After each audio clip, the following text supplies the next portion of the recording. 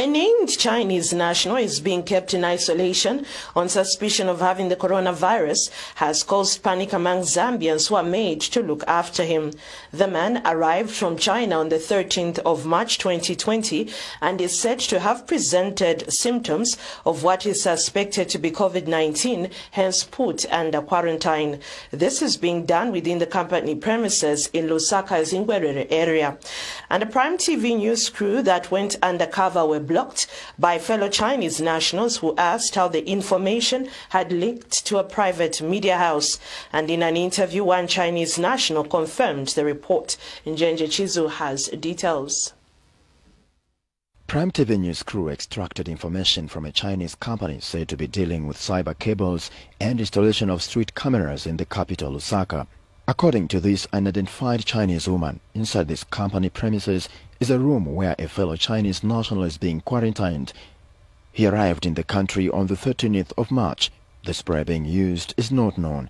The journalist asked many questions which could not be answered, among them why this Chinese man is being quarantined within the company premises in which are many lives doing their daily works, whether or not the Ministry of Health has allowed this type of quarantine. No, but the condition Bonja on Kabwa. I don't even see him. Oh,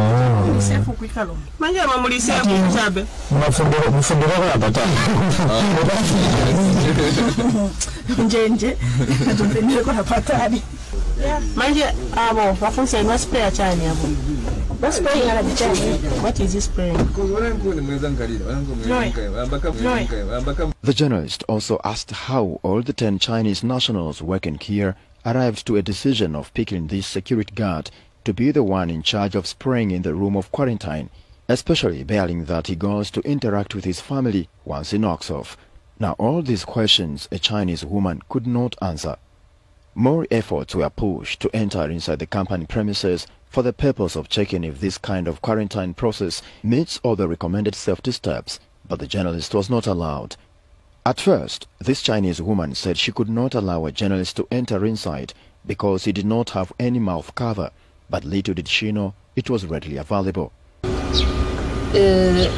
But in our company, without the mask, nobody can come inside. Give us the mask. Huh? You have the mask. Give us the mask.